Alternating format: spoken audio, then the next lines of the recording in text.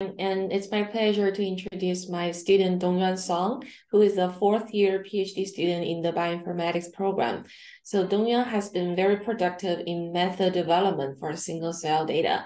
And today he will present our new work called ClusterDE, which aims to address the so-called double dipping issue in single-cell data analysis.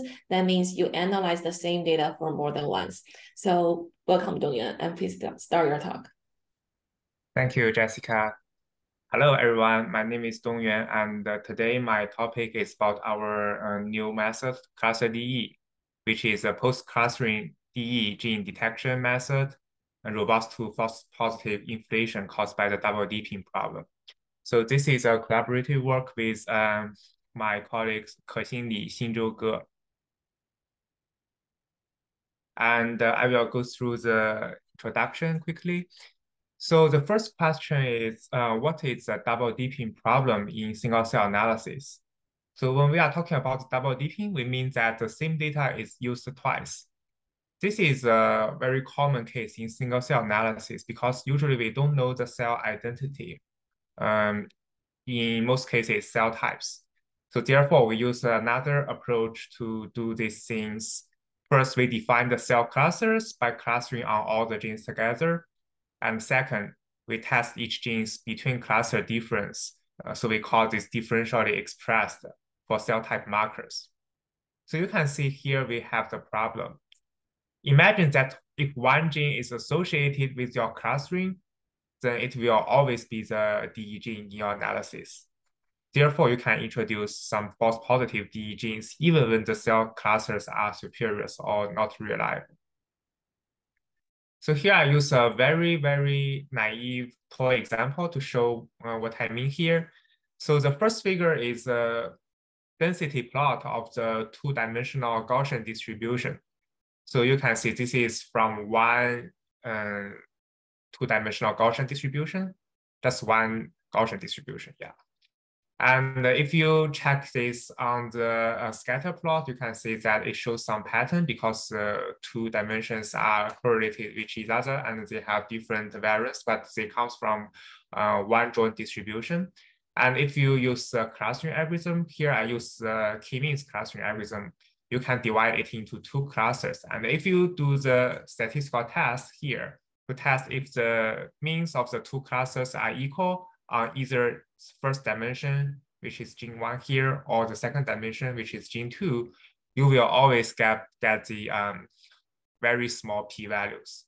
So therefore, you can see even with the simplest multivariate Gaussian distribution, if you just apply a clustering algorithm on it and do the DE after that, you will always get a lot of DE genes. So there are some existing solutions to the double dipping problem. The first algorithm is called the TN test. But the key idea is that they try to split the data as training data and test data. Then you do the clustering on the training data and transfer the labels to the test data and do the DE on the test data. The second method is called a count split. In this method, they treat each count of your single cell data. So imagine that you have n cells and p genes, then there are n times p counts in total. And what they do is that they use the binomial sampling to split each count into two parts. And they think that this is independent train test splits. And they do the clustering on one part and do the DE analysis on the other part. There are also other cell split method and gene split method, which were discussed in this paper, but none of them works when genes are correlated with each other. So some of the methods, they may work if genes are not correlated with each other or genes are independent, but we know that genes are always correlated in our real data analysis. So therefore, although they may have some very nice statistical properties, but in reality, they just fail for dealing with this problem. So therefore, we propose our own solution, ClusterDE. Let me introduce the illustration of our method. So here, the red box shows you the double dipping problem. We have two possible cases. In the first case, the real data only contains one cell type, and you use any type of clustering algorithm to divide it into two clusters. So therefore, you know that the two clusters are definitely unreliable. In the second case, you have real data set with two cell types. Okay, this is okay if you know the two cell types. But unfortunately, you don't know that. So therefore, you perform the clustering algorithm. And unfortunately, your clustering algorithm does not equal to your true cell type, but it also reflects some kind of variation of your data. So for both of the cases, you will get anti-conservative p-values, which means that your p-value is actually smaller than what you want. And if you just perform the standard multiple testing correction, you will get a lot of false discoveries. So how should we deal with this problem? Our solution is actually quite simple. So we have two algorithms. The first algorithm developed by our group is called SCDS3. So use this algorithm, we can generate a synthetic null data. So this null data will resemble your real data, but it comes from one homogeneous group. And it also keeps all the mean expression levels of your each marginal genes and also the gene-gene correlation structures. And therefore, if you perform a clustering algorithm on it, it will show similar clustering results as your original data. And you perform the DE analysis, you get the new p-value for your synthetic null data. And after that, we construct a contrast score, which is just the log differences between your real data p-value and a synthetic null data p-value. So therefore, you can imagine that if your real data is already a null data and your synthetic null data can resemble your real data quite well, then this contrast score will actually be centered around 0, because each p-value will be similar to each other, and the difference between them will just be random. And therefore, use this approach, we can recalculate the correct cutoff and get the correct FDR control. So if you are interested in our related two works, SCDS3 and Clipper, you can read our paper. The first one is still on bioRxiv, but we hope that it will come out in Nature Biotechnology soon. And the second one was published on Genome Biology 2 years ago. Yeah. The previous introduction is just a graph introduction. So here I use mathematical notations to formally define the results. So first, we denote Yij as a measurement of feature J in cell I. So this is just one count of one gene in one cell. And we have M genes and N cells, but usually M can be larger than N, especially if you are dealing with a real cell type. And Yi, which is Yi1 to Yim, is one cell's gene expression vector. So this is one observation in your data set or one data point. And Zi belongs to 0 or 1, is each cell's latent unobserved cell type membership. So in our study, to simplify our discussion, we only consider the existence of at most two cell types. So we first assume that Pzi equals to 0 is alpha. So we set alpha is just not smaller than 0.05. So therefore, 0 always represents a larger cell type. Why we need to introduce the alpha here is that we want to incorporate the case that we only have one cell type. So you can see that if alpha equals to 0, it means that we only have one cell type, which is Zi always equals to 0.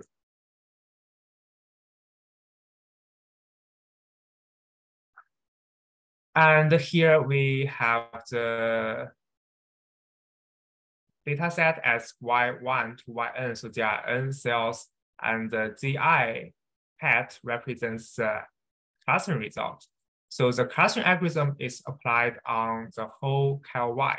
So which means that you use all the cells to get the clusters of each individual cell, but it also belongs to 0 and 1. So therefore, we can, if you think your clustering algorithm is trustworthy, then the ZI hat should be a good approximation of the ZI. So here we want to formally define the hypothesis setting and the naive DE method. So for each J&J, if Z is known, then you can see here we only want to compare two means, mu0J and mu1J for this J&J. So this is just the mean differences between the two cell types, and the true null hypothesis is mu0J equals to mu1J. If you are very rigorous and you want to consider the case of only one cell type exists, for example, Z always equals to 0, then we can get a slightly modified version of the null hypothesis, which is 1 minus alpha times Z mu J minus mu1J equals 0. But unfortunately, in reality, we don't know the true cell type Z. So if we only know Z hat, what people did is actually they define such kind of DE test. So mu0J double DP is the expectation of Yj given that Z hat equals to 0. And 1J, mu1J double DP is the expectation of Z hat equals to 1. So therefore, you can see that these two hypotheses are actually different here. And you can imagine, even though we reject the H0J double DP, we can still have the H0J holds in our real data analysis.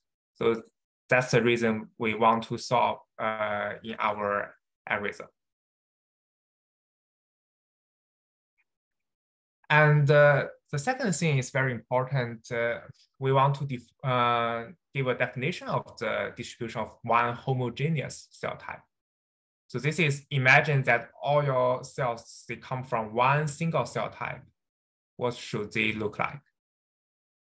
So we assume that all the cells are sampled from one m-dimensional distribution. We denote it as F0. Given the literature, we usually assume that the genes follow the negative binomial distribution in single cell data analysis. So therefore, we assume that F0 is a multivariate negative binomial distribution. But the problem is that not like multivariate Gaussian, the definition is quite clear and you can write out the density in a closed form. For the multivariate negative binomial, the closed form can be very tricky. So therefore, due to the complexity of this, we hope that the Gaussian copula method can approximate the multivariate negative binomial distribution. So what do we mean the Gaussian copula here? Here, the Gaussian copula is a way to construct a joint distribution by modeling all the marginal distribution and using a multivariate Gaussian distribution to link the marginal distribution together. So specifically here, each mu ij, so this is S cells counting J follows a negative binomial distribution. And for the joint distribution, we assume that we can use the multivariate standard normal distribution to link all the marginal CDF into a multivariate Gaussian distribution. In other words, we think that the quantiles of each marginal distribution has some kind of correlation and be described by a multivariate Gaussian. So here we have the mu0 as the mean parameter of each marginal distribution, and 0 as the dispersion of each marginal distribution, and R0 quantifies the correlation of all the marginal distributions together.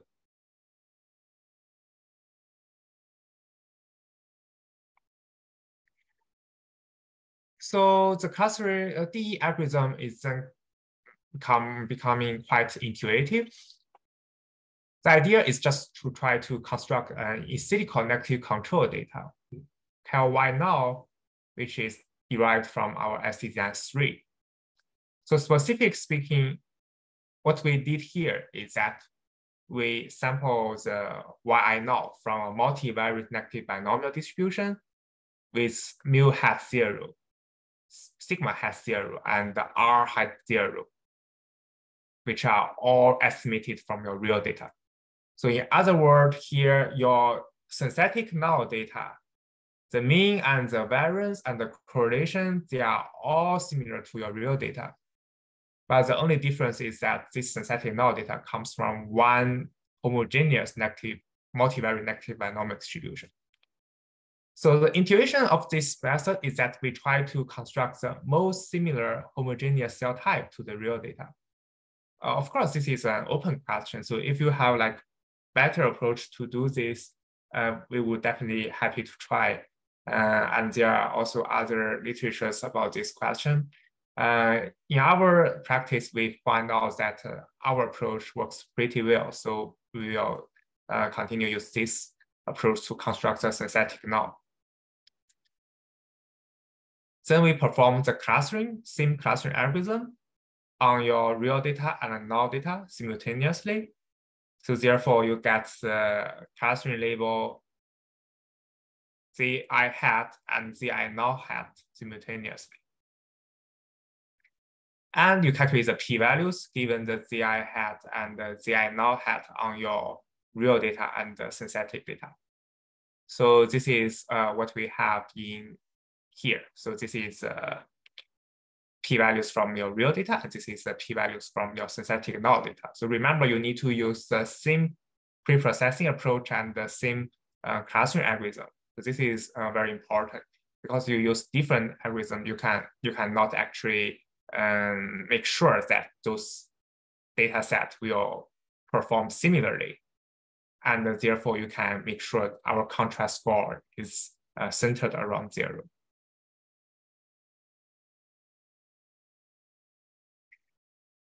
And we then construct the diff contrast score. Actually, this is not that important. If you can use other type of choice for your gene DE score, you can also try this. But in our analysis, we found out that the p-value actually is actually very convenient because everyone uses it. So here you define the contrast score as differences between the log p-value from your synthetic null data and your real data. And we use the Clipper algorithm developed by Dr. Xinzhou Ge to find the correct cutoff for your FDR control. So this is just based on the symmetry assumption for your contrast score. So if your real data and the null data they are actually both from the null cases, then this contrast score should be symmetric around 0. And therefore, you actually count the proportion smaller than your cutoff and the proportion larger than your cutoff, and to make sure that this is smaller, not larger than the than your desired FDR control level Q. And the outputs will be all the genes with contrast score larger than this cutoff. Yeah, so that's all the method part. If you have any questions, you may stop me here, and the next part will be the result.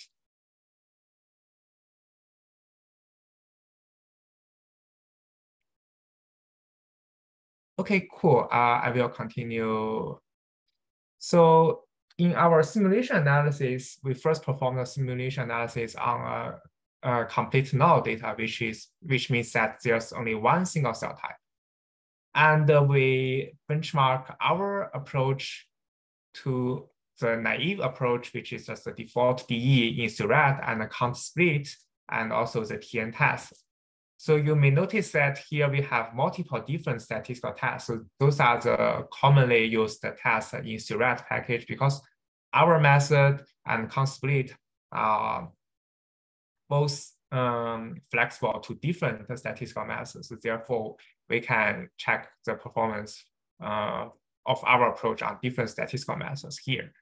And here we can see that first, an AU method completely fail in controlling the false discovery rate. So you can see that the false discovery rate is just zero. It's just 1. And ConSplit did a slightly better work than naive, and TN-test is also very, very slightly better than the naive method, but they all fail in controlling the false discovery. So you can see that even in the smallest case, the false discovery rate can be over 40%. And come back to our ClusterDE algorithm, you can see that we control the false discovery rate for at least 3 of the out of the 5 different tests. And even for the other tests, we cannot fully control the false discovery rate. It is also much better than all the other methods.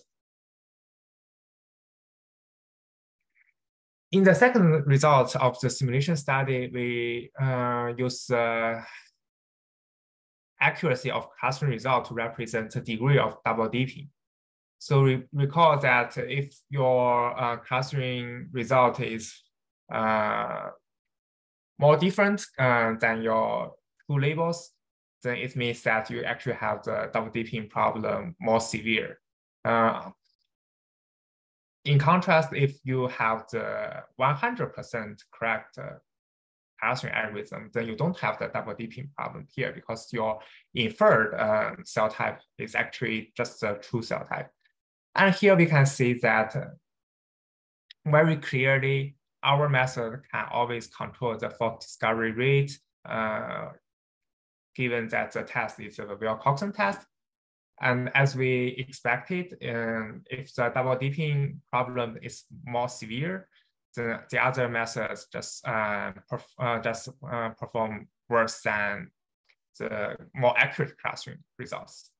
So you can see here, if your clustering is very inaccurate, then all the other methods, they show very high false discovery rate. You may ask that our method, do we still have power? Or it's just like our method is very conservative, so you never find any discovery. So using the power versus the actual false discovery rate, we can show that our method has very reasonable power. So the power line of our method is close to the naive method, which is just default DE analysis. And we also perform the analysis on real data. So here we collect 5 different cell line data sets. And you can see on the UMAP space, they look pretty homogeneous, and the cell clustering labels represent nothing because they are pure cell lines. So there's no existence of any different cell types within it. And using these 5 data sets, we show that our methods just give you 0 discoveries in most of the cases, with some exceptions, because the method is not always control the false discovery rate on each individual data sets. But in general, it controls the false discovery rate for most of the cases. Well, the other methods is just failing in control the false discovery, and the false discovery rate can be very high because actually here we only keep about 7,000 to 8,000 genes for the DE analysis, and you can see if you just use a naive method, in the most conservative test, you still have around 2,000 to 3,000 DE genes. So remember, this is a cell line data. So you can think that this is very crazy number. You do this DE analysis on cell line data, and eventually you got a few thousand DE genes. It shows that how severe the double dipping problem can be in our real data analysis. On the other hand, we want to show that our discovery can still be useful for biologists. So here we show the UMAP for the analysis for different for monocyte real data sets. So here in the first column, the color represents the two different cell types, and in the second column, the color represents the clustering result. And in the third column, this is the synthetic null result and the clustering result. So we can show that compared to previous result on cell line data, now using the ClusterDE, we have a lot of discoveries, although much smaller than the other method, but we have a reasonable number of discoveries from 50 to around 200. While the other methods, they still show a lot of discoveries. And we want to show that our discoveries are actually better than their discoveries. So how do we want to, how can we show that? So here we visualize the distribution and the density of the top 50 common DE genes identified by different statistical tests from ClusterDE or the naive method. And here, this is the gene labels. And you can see that for the top DE genes identified by ClusterDE, the densities of the two cell types are quite different from each other. But if you check the densities from the naive method, although they actually show differences, but the shape and the shift of the mean are much minor compared to the ClusterDE method. And if you check the UMAP plot, you can also see that here for all the marker genes we found in ClusterDE, they show a clear bimodal pattern. But here, for the naive method, although you can recognize those genes show some variation, but it seems like the variation is more like a continuous transient or gradient in your UMAP space. So therefore, we tend to believe that those DE genes actually are actually much more like the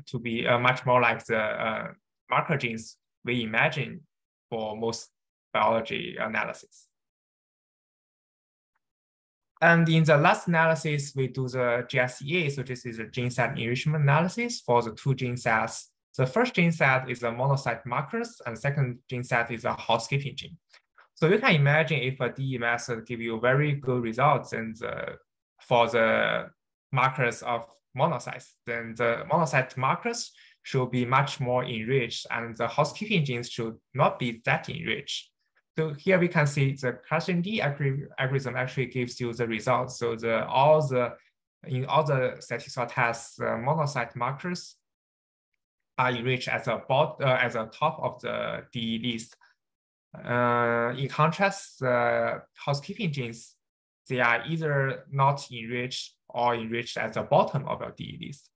But if you do this on your naive algorithm, which is a default Surratt, you actually show that first, the monocyte markers are not as strongly enriched as in our ClusterDE. Secondly, you actually observe all the housekeeping genes, they are also enriched in the top of your DE list. So therefore, you can imagine that if you just apply this naive method, your top DE genes might be dominant by those housekeeping genes. I guess that's usually people don't want to see in their real analysis. Okay, so that's all for my talk today. And I would like to appreciate my collaborator, Xinzhou Ge and Kexin Li. And also thanks for Jessica's advice and also other suggestions from our lab. Thank you.